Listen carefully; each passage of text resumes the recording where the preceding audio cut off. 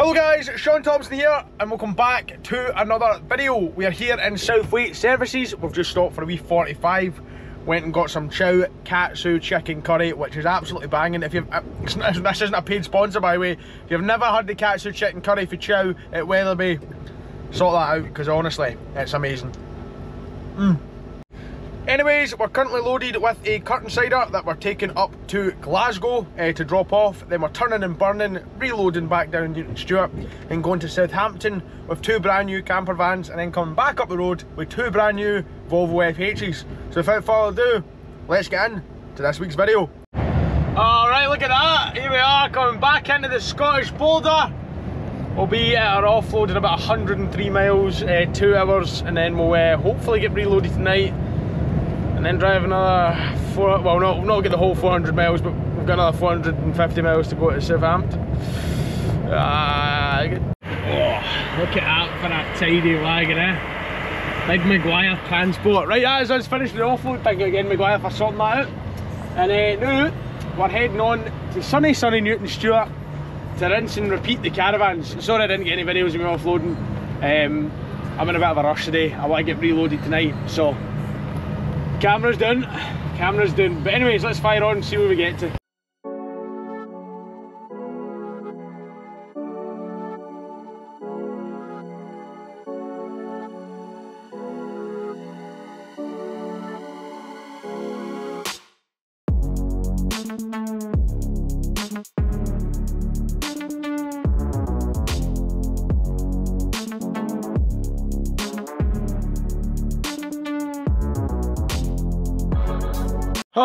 Alright, that is us loaded and our last 15 busted of the week and our our first 10 of the week, which is quite good. I've been trying to save my 10s and just got up earlier. Seems to be working out a lot better. It just means I'm getting up earlier and not getting an extra hour in bed. But it is working out better in the long run. But anyways, we've loaded those campers. The guy stayed back and helped me load. Obviously 7 o'clock at night, which was a big help, so I really appreciate that. And we'll wake up again 5 in the morning, because if you imagine it took us an hour and a half to load, which is 8 o'clock, well, half 8, so 9 hours from that is, yep, half 5 in the morning, we'll start again. Alright, 5 AM, we're starting our journey. We've got 446 miles to go, 9.5 hours. To be fair, there'll probably be more towards the 9 hours if we get a nice clear run. So far today we've done 1200 miles. So by the end of the week we should have done about 2,500 miles this week, which is aye. Right, so the past 2 times that I've done this run, this is where I've stopped to get a wee video, you know, that's us loaded, blah blah blah. I'm not gonna lie, I love YouTube and that. I'm not getting out in that. I've seen a lot of horror films. I'm staying well inside my cab this morning, thank you. But we'll just pretend like I've done it. Oh yeah, right, we're loaded. Let's head to Southampton. Alright, we're 3 hours in. The rain has started, but the sun is up. And we're slowly getting there. What have we got now? 283 miles. So far we've done 3 hours and 18 minutes. And we've got about just over 5 hours left. Alright, just stopped in at Lim Services here for a wee bit of the old diesel. We grabbed 300 litres, which will be enough to do the remaining 5 hours we have of driving today. I didn't want to fill her up too much. 500 litres, 300 litres, because this takes 500 litres. Anyways, I'll show you a load in just a minute. We're just going to pull forward, get a 45-minute break, and then do the last 4.5 hours. Oh, what a terrible 45-minute break we've had. That's me just got a Greggs. I've got 10 minutes left of our 45. That's how long it took me to get a Greggs. But it was the fact that I really love Greggs that meant that I obviously was getting a Greggs there. Oh, hi, the M6 toll. Second time this week, I don't normally hit the toll twice, but aye, good. Alright, so I don't know if you remember, but last time we were here, in fact the last 2 times, we've came a horrible route, low-hanging branches, a very narrow country road, and that is because the sat-nav is trying to avoid a 7.5 tonne limit across this road. So last night I did a bit of research to try and work out what the best route was, and this is what I came up with. This is the route we come back out, because it's almost like we almost do like a circle. As you can see, it says 7.5 tonne except for loading. However, we're offloading, so it's fine. But aye, this is a road that we physically come out of once we've offloaded, but it takes you in and you do kind of a loop of Burley or Burley or whatever you want to call it, and then you come back out this road. So now we're coming in and out this road. It's so much easier because, as you can see, lovely and open, no hanging branches. It's quite a tight wee village this, but look at that. I love the old thatched buildings and that. But aye, again, I didn't think you were letting me go there, mate. I thought you were going. It's quite a nice wee village, yeah. It's quite nice and tight. I mean, this is the third time I've been here and the only time I've showed it, but just because it's nice and narrow, it needs a wee bit of care to kind of go through, especially with the step frame. These junctions are a nightmare. Obviously I'm having to pre-check it now because now I've lost my view and relying solely on mirrors. It's a bit of a bugger, that wee turning. But anyways, aye, 2 miles up that, well 2 miles, 2 minutes up this way, get offloaded, and I'll finally show you the load as well, eh? Somebody's parked in my lay-by. I'm not gonna lie, yeah, from Newton Stewart all the way to Southampton, Burley, which is a wee bit under Southampton, 8 hours 45 is not bad. Alright, so that's us made it. There we go. What a wee journey that was. 8 hours and 45 minutes, that is not bad time in Newton Stewart to Southampton. 470 miles. But aye, she's here. Look at that for a wee gap. And we maintained it. As you can see, they're not touching at all. I can get my finger in between there. No touching, no rubbing.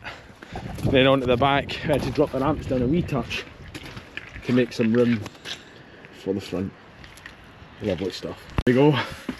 Oh, this thing is nice. Right, first off at the front here, the usual van, steering wheel, all that jazz. Up here, I don't know if this is a single bed. The last ones we delivered, this was a single. This might just be like a shelf area. Still quite cool. Obviously a bed up here that comes down, which I think is pretty awesome. That's obviously a double bed. You can see the length it runs all the way to here. So that will come down and sit basically there, which is quite nice. It does kill the space, obviously, you know, you can't easily go back to front, but it's what it is. Obviously your hob and all that, your oven, lovely stuff. That's your hob, sorry, that's your sink. Wee fridge in here, lovely. Doesn't smell too nice. And then you've got like a wee cupboard down here with your controls.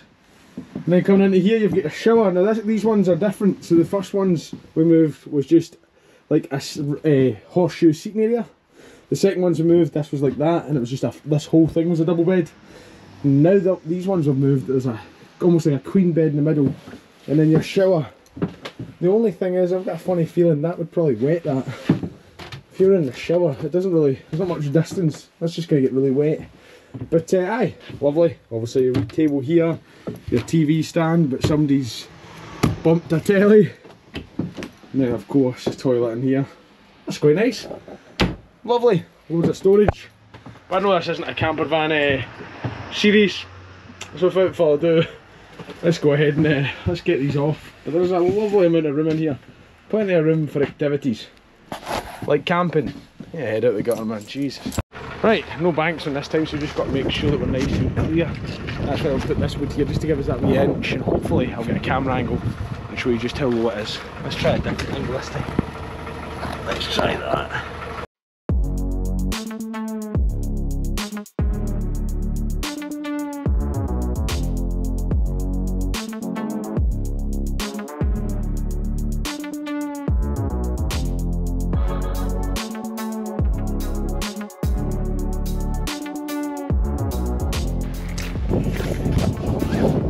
Wasn't a good sign of a job to go through over. Quite daunting when you're coming down here though, isn't it? Aye, good. Right, let's hope she starts. This is the trickier one to get off because she's up the neck, but I'll show you that in a minute. If you haven't watched the previous 2 episodes of me moving these at different times. That's a wee bit daunting when it's like this. We're just going to chalk this up and get that extra couple of inches. And this is what I mean here, it's a bit janky, but it does the trick. Obviously supported it as much as we can. Same on that side, that one's a bit shorter though, but still got the same angle as this bit here. And it gives us just that wee extra inch. And I'll try and see if I can get a good camera angle of it so you can see the wheel travelling along, hopefully.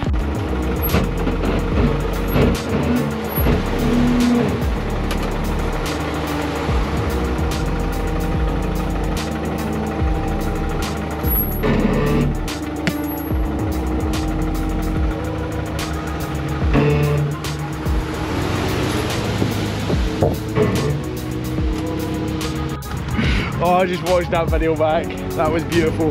Right, now we just need one of it coming off, and then that's us done. We might just have enough battery for this. Kinda, it's just started raining.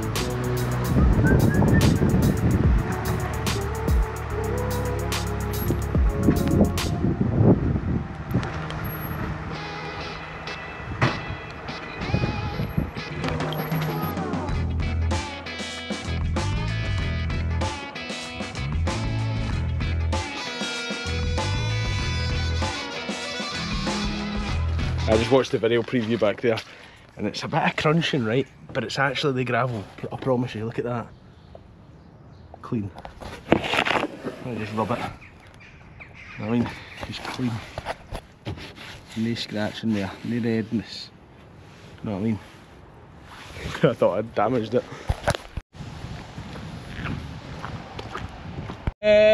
Boys, well, we're parked. Had to go 10 minutes over our 9. Unfortunately, luckily we've no 10s left, so that shouldn't affect us. But aye, I'll have to do a wee print out. Just couldn't find a safe place to park.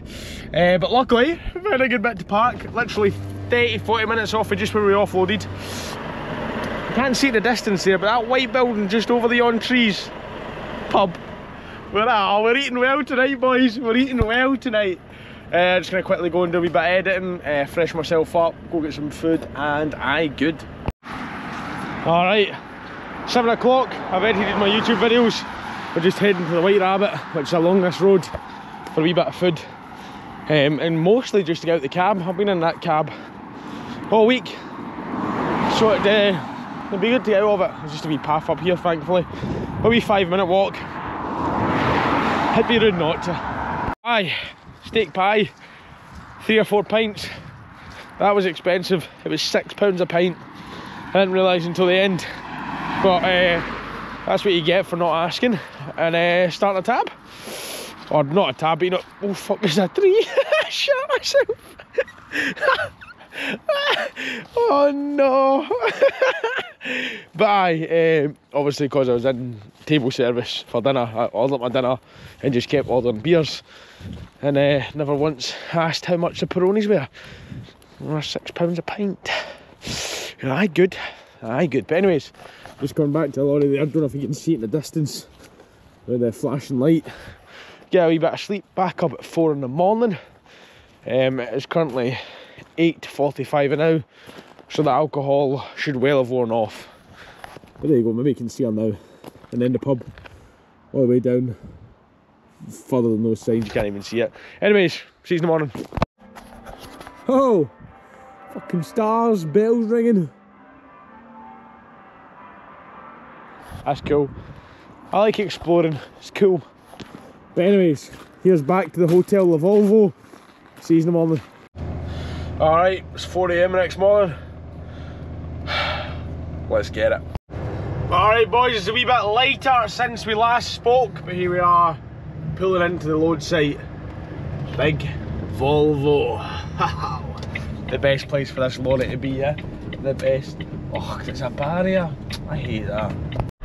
That isn't a good angle. I don't know what it is. Look at all the Volvos here, man. Jesus Christ.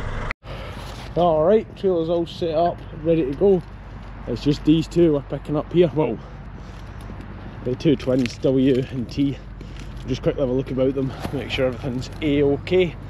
And then, aye. We'll fire on, we'll fire on. Everything looks okay so far. Oh, look how high that is off the ground. That's proper Shaun spec, that. So far, not so good. First one is dead as a donut. We'll try the other one and get the booster out.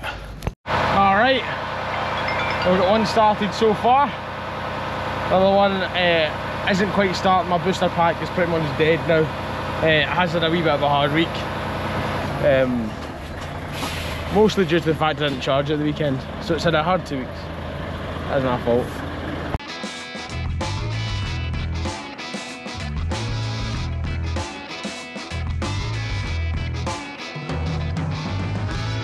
Right boys, I'm not going to lie, it is about 45 minutes later.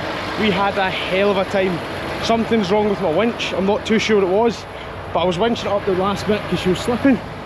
and it just fucking locked on, dragged her too far, and we got her stuck. But we did a wee bit of reverse winching here, obviously using the anchor point here, and winching her back from there, as you can see, and that way we've got her back, getting her forward, and that way we've kind of solved that problem. I'm just adjusting it slightly. I need her down the neck further anyways, just for a wee bit of height. Oh man, I thought I'd f*** it. Alright, a lot of messing about.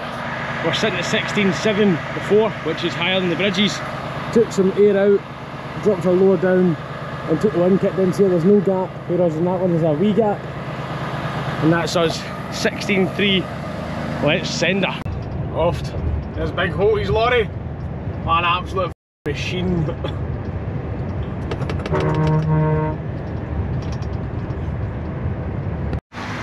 Alright, just stopped in for a wee bit of the old diesel, and unfortunately my dad blew. I was trying to make it last until the yard, but I've got torque reduction imminent, so if I don't do it now then I'm down to 25 miles an hour. So I've had to bite the bullet and put half a tank in. Anyways, here is the load, the big DFDS trucks, and Jesus Christ, so we've got a midi up the front here, and then we've got another mid-lift there as well. Obviously we had battery problems with them, but we've had to bring her down at the neck a little bit, because when she was too far up the neck, obviously the height was getting a bit higher, obviously. But anyways, as you can see here, we've got it up on blocks, and some of you might be saying, but if you take it off that block then it'll be lower. But the reason it's up that block is because if it didn't have that block, you can see if I can just get my finger under the AdBlue tank there, that would have been touching. Same with the diesel tank on the other side, and then obviously the ramps pushed into the middle, and that brought the height down, but still had to bring it up a wee touch just to make room for that. We let the air out of the mid-lift as well, just to give us a couple inches, because that's massive. That's quite a bit to play with. That's not bad. It's the first time I've been up here and actually been able to touch the gantry at a fuel station though. That's pretty fucking weird. Oh, we did well. Wellingborough Volvo, Southweight Services, 4 hours 31. It's not bad. It's a minute over. I'll do a print out. Anyways, 45-minute break. Let's get it. Alright, we've made it to DFDS, as you can probably tell. So, we've got two to come off. We're going to quickly get them off now. There's quite a few folk in the yard. I'm doing that thing when I don't record now because I'm nervous. But I'll get there. Alright, so there's two of them. We're going to quickly start this one. Booster pack is on. Hopefully she will start. Because I don't think they've got a booster pack yet. Oh, moment of truth. Come on, darling. A Friday, you know you want to. Not a good start.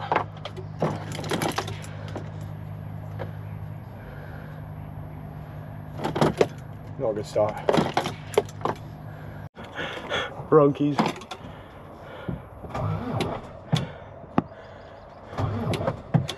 2, 4, 5. Right, she's done. I charged it in the lorry, but it charges very slow off that inverter, and it just obviously wasn't enough. Aye, good. Alright, luckily the customer has some crocodile clips, so we made do. Let's get them off now to concentrate, because this bit is the hard bit. It's a bit daunting reversing the track unit back on that short ledge. There they are, all delivered, and they're going to replace the old DR McLeod livery. It's a sad old day. Aye, that old livery there. It's weird, I picked generators up for here at Christmas when I was doing traction. Slept over there. That was obviously the fridge place, so we took our fridge for Aberdeen and I went the wrong way around it. It's just funny seeing it. Now I'm here with my pride and joy, delivering some fresh DFDS Volvos. Don't forget the parking brake, Shaun. Aye, good. Right, last 15 of the day. Let's bust it. Alright, here we are back at yard. 3 minutes spare driving time. She's worked hard this week. We've done just shy of 363,465 kilometres, which I'm pretty sure is about either 2,200 miles or 2,300 if I'm right. Probably wrong, but that is not bad for a week, yeah. Not bad for a week. We've done, honestly, we are 4 hours away for 90 over 2 weeks, and this week we've done about 48 hours driving. Whew. Aye, good.